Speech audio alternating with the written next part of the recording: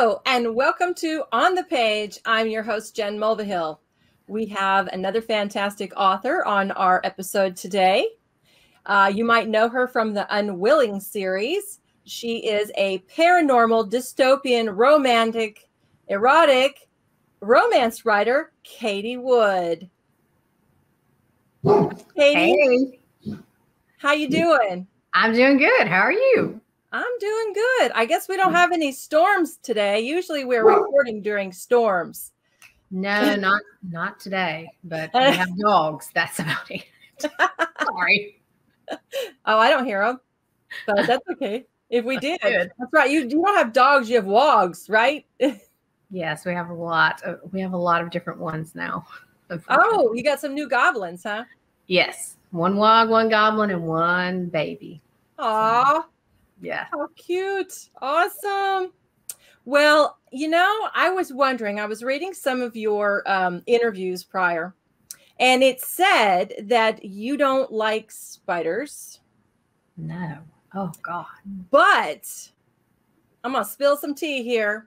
You have been seen at some of these events where the infamous spider witch has been known to attend. What's up with that? That's true. The spider witch and I have an agreement.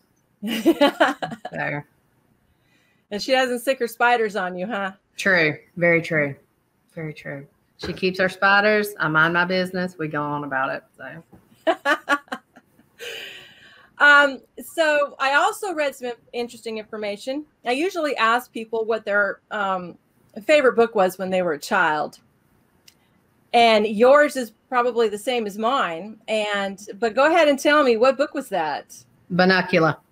Oh, wait. Oh, okay. Explain this one, because that's a little bit different than what I read in your other interviews. So I have a couple, but that's one that it sort of incorporates both parts of my life. So I am a registered dental hygienist since 1999. So you have the bunny rabbit who's a vampire.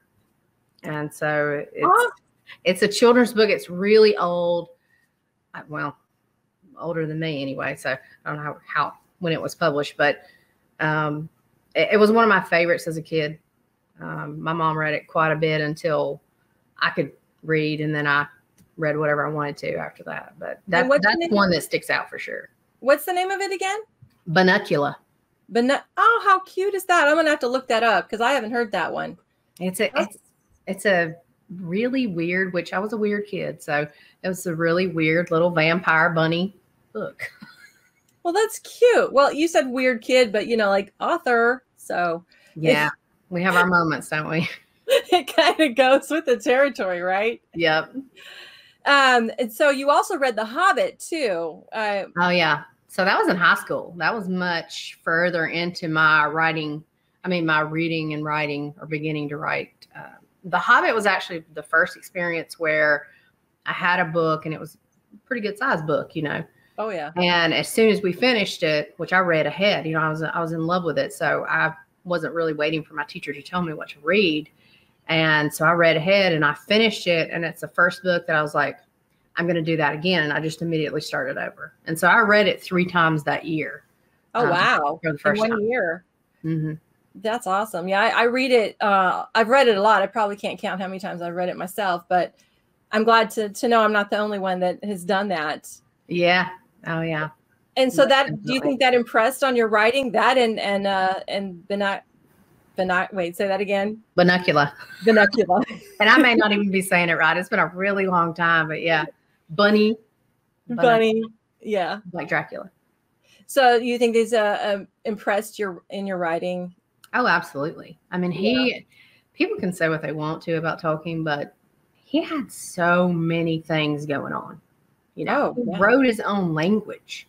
He was suffering from a really bad version of PTSD from the war. He had just so many different things going into these books, the way he was dealing with his own stuff and creating these worlds and names and characters and creatures. And, it just blew me away.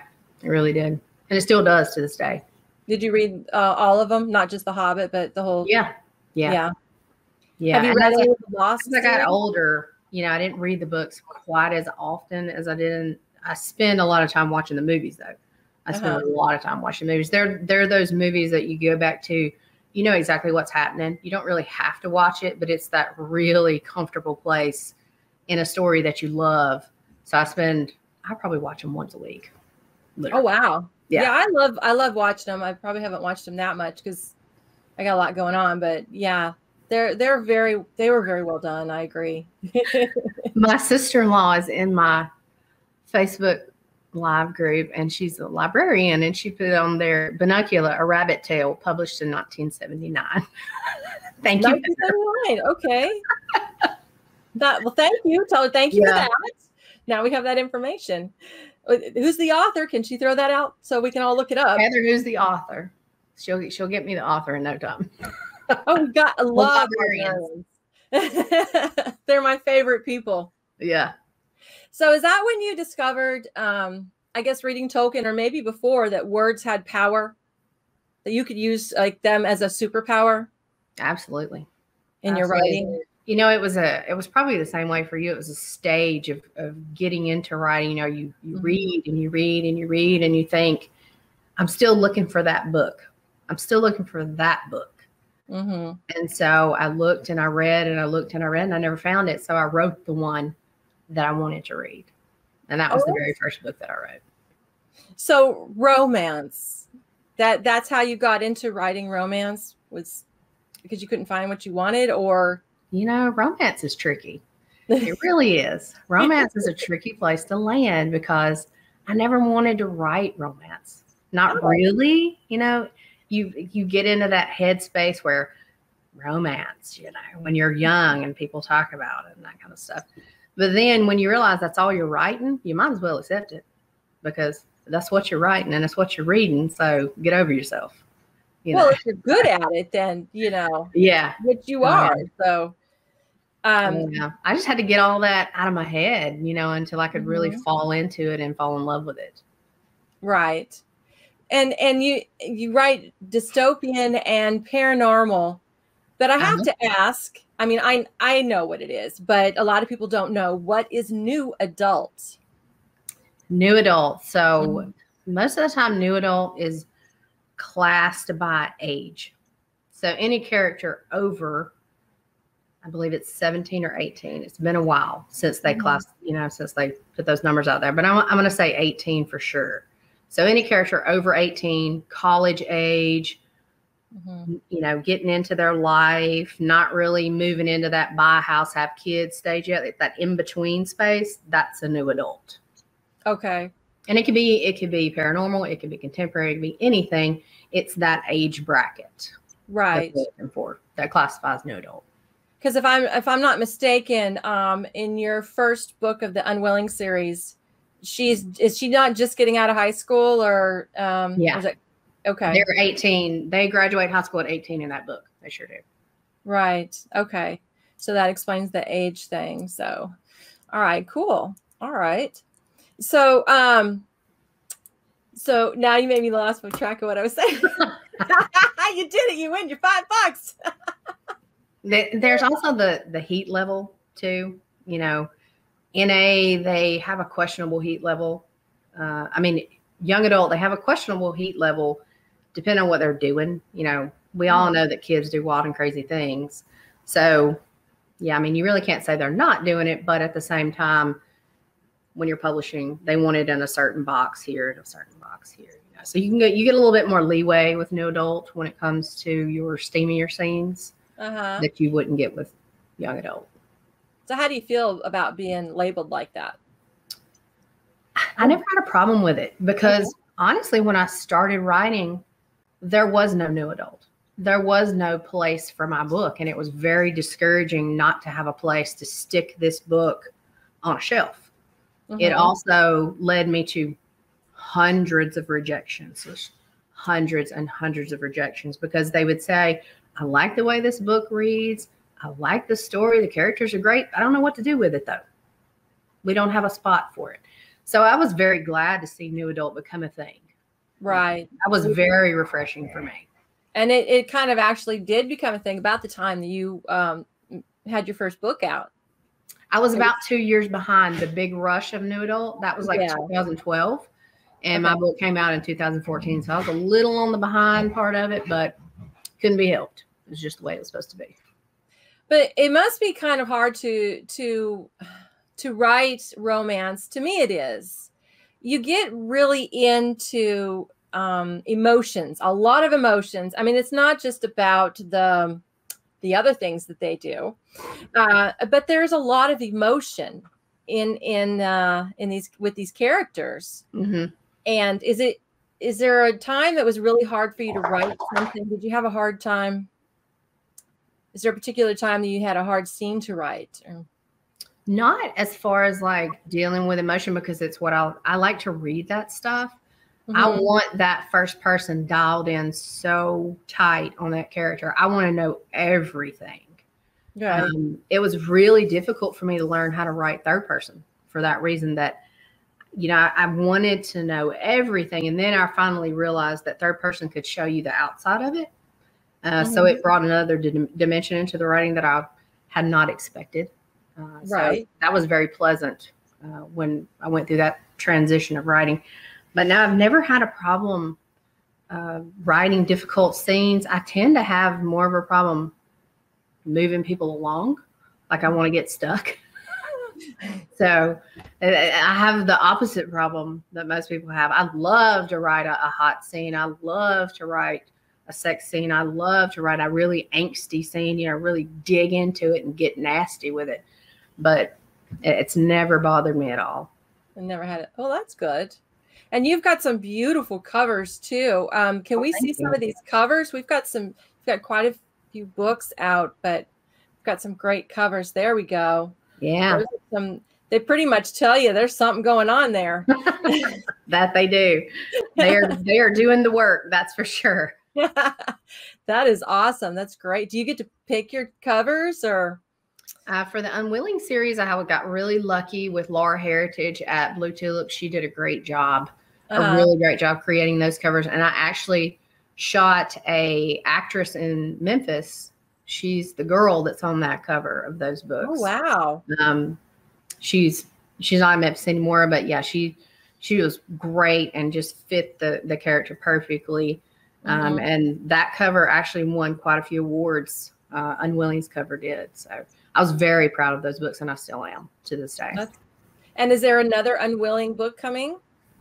No, that series ended with Unboundless. Okay. And, you know, I have like the typical little throwaway scenes that I post every once in a while. And there's tons of stuff on you know, the little free read things and all that. But no, it ended when the series ended. It ended for sure. Well, you never know. You know, sometimes people like, you know, they say they end a book, but then it comes back. You never know. You never know. For sure. I forgot to tell you this. Maybe a prequel. Yeah, definitely. But with the age group, you kind of have to be careful with that one, huh? Yeah, you're gonna fall into some YA pretty quickly. So, what are you working on right now? Right now, I'm working on Pain Mule, which is a dystopian romance. And that book I pitched in New York at Romance Writers of America at the National Convention 2 summers ago now. I pitched that book, and I've got a ton of really difficult submissions that I'm still working on trying to get that book out. Right. It had to go through a couple of edits, you know, the typical stuff. And but I got really lucky with a beautiful indie cover that I had made. So if that doesn't work out, it'll be an indie book. It has definitely 2 options for sure. And I hope to have it done by the end of the year. If it doesn't get picked up in New York, it'll definitely be out because it's pretty much finished. Yeah. I was going to ask you if you were part of the Romance Writers of America. And I kind of figured that you were. Yeah. I have been part of the organization for quite a while. I did the local here in Memphis for several years, held office, you know, several different offices all the way up to president. And that chapter doesn't exist anymore, but still part of the national convention for sure.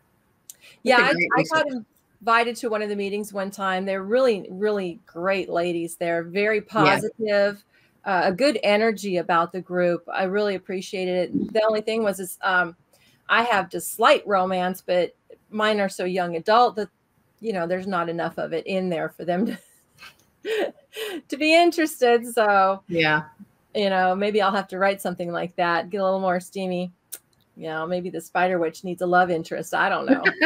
You never know. You never know. Oh, that's awesome. So you're working on that. Did the pandemic have, like, a lot of authors I talked to, they kind of were put on a standstill. I mean, not just because we couldn't go to book writings, but a lot of people, and I'm not going to call it writer's block because that's not really a thing. I don't think, but a lot of people just kind of stopped, and they didn't write for a while. Did you have any issues like that? Or are you just one of those that you just keep going? No, I didn't really stop. It was just such a weird time because I got into a conference, that last CoastCon.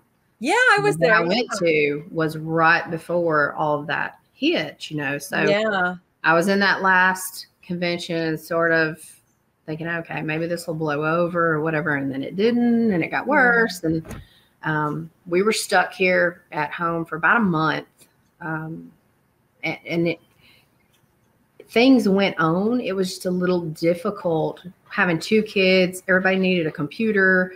Everybody's in school. So there was not a ton of focus time to write. Right. What I did write was very short, usually. I didn't spend a whole lot of time writing just because there were so many people in the house. Everybody was here, and there was no good time to focus on what I was writing. I need a lot of quiet, really. I mean, I hate to say it, but I need them to get out of my face so that I can get something done. Love my family. It's really hard. Well, that kind of leads me into my other question about your writing space. What kind of a writing space do you have? I have a couple. I used to have just a bedroom that was my office, but my boys were sharing a room at the time, and so they grew up and they couldn't really share a room, So I got booted out, and son moved in, and so I created a little office space in the corner of the garage, which works really well until the weather gets increment. It's either really cold or really hot. So I can only write out there in the spring and the fall. Yeah, I'm guessing that deep freeze didn't help any at all, huh? No. I mean, it's a great space. I love writing out there, but it's very temperamental indeed. So usually I'm in here with my earplugs stuck in my ears on the couch with my computer in my lap and doing the thing. And I see you have some books behind you. Do you have quite a few collection of books there? Or? Yeah, these are just 2 shelves. The other shelves are across the rest of the house. So, what do you think is the oldest book that you have in your house? The oldest? The oldest. Oh gosh. Probably. I've got a couple of my kid books in here. Oh, cool. From when I was a kid. Old, though, so.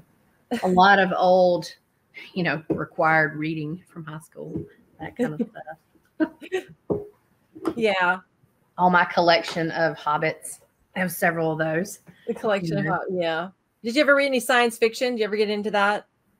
I did a little. I hadn't spent a whole lot of time in science fiction. I spent a lot of time, like a big block of time, reading the genre that I was writing. So that's what most of these are. Right.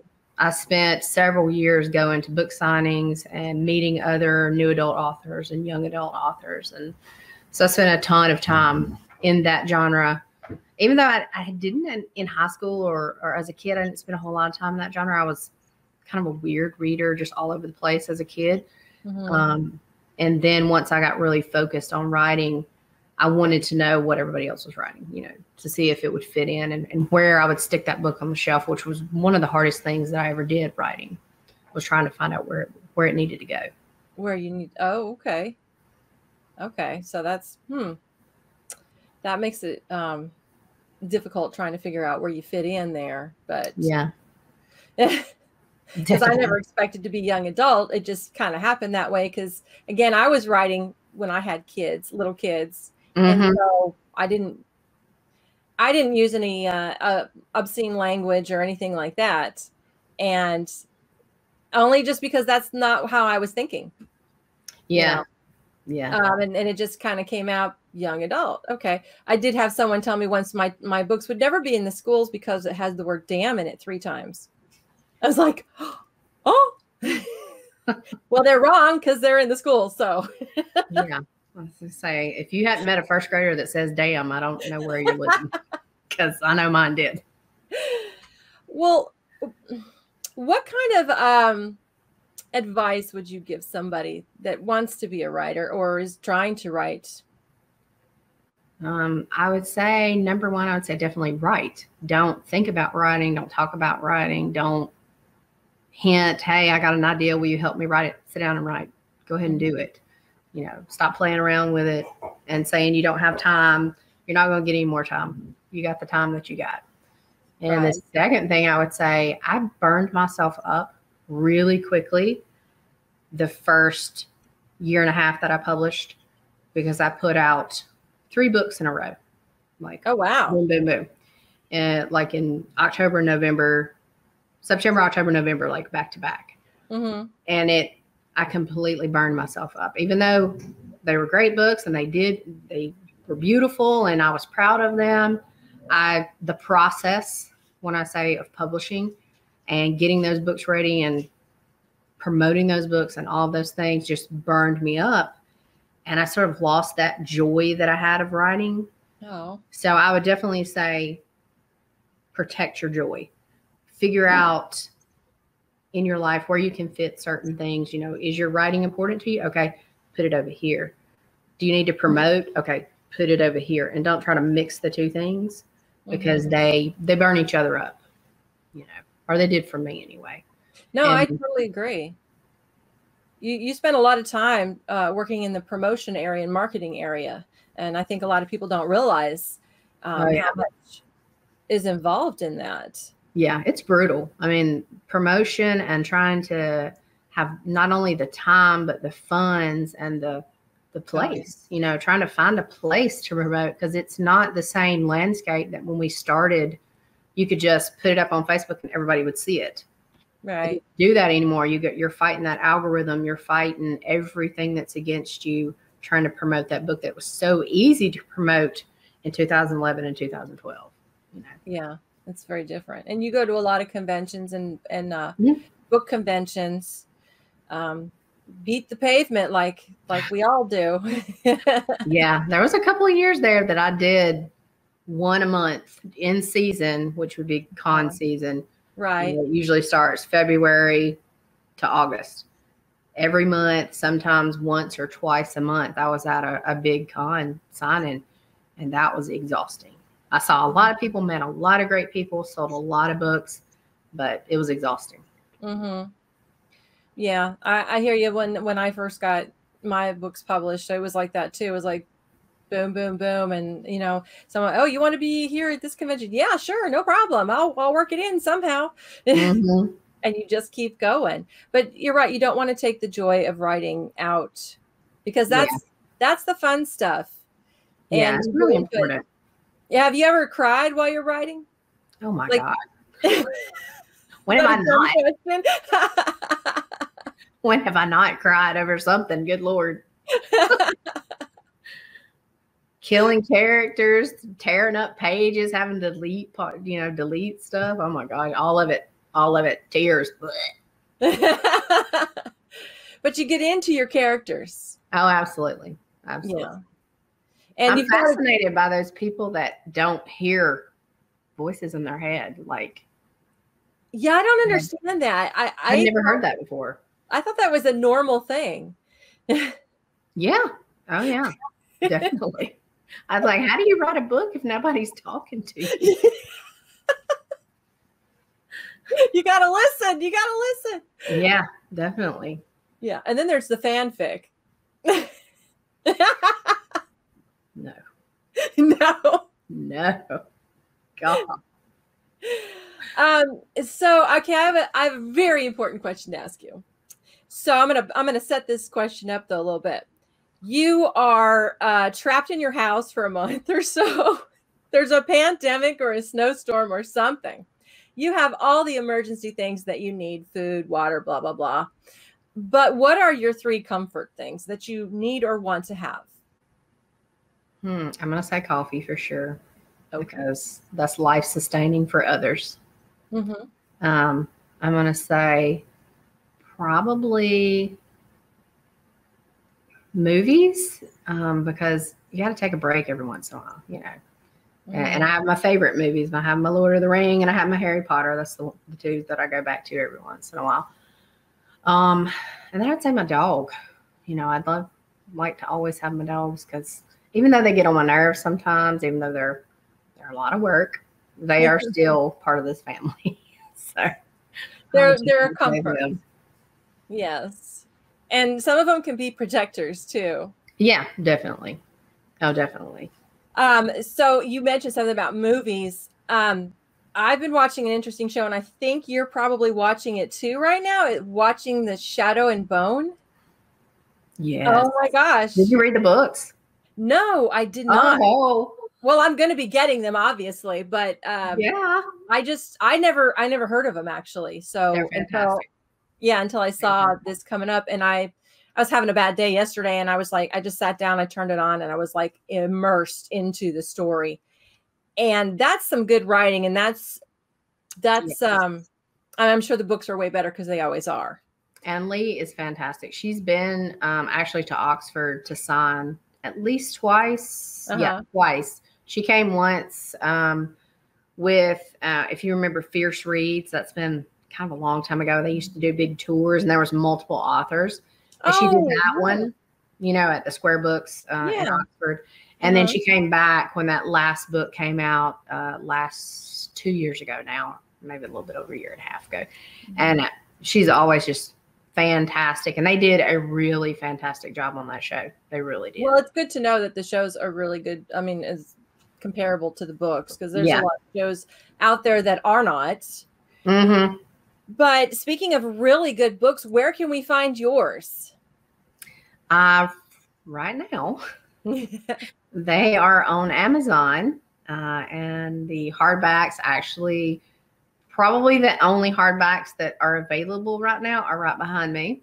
Oh, okay. My publisher actually is closing its doors May 1st. So these books will have to be given new life as self-published books. So they will look a little bit different probably, but it'll be the same story. And they're available in audio still. That won't come down because I own those. But yeah, my publisher has decided to close its doors, but they'll still be coming back. We'll have big things planned for them, and they'll be available again pretty soon on all the retailers. Well, that's fantastic. We're glad that they're still going to be around to get, and you'll probably be posting when you're going to be around as soon as we can be let out. Yeah. But until then, we have run out of time. We've had so much fun. I just want to thank you for coming on the show. Absolutely. Well, good. I'm glad you enjoyed it. Everybody, keep reading, keep writing, and we will save the world one story at a time on the page. Thanks, Jen.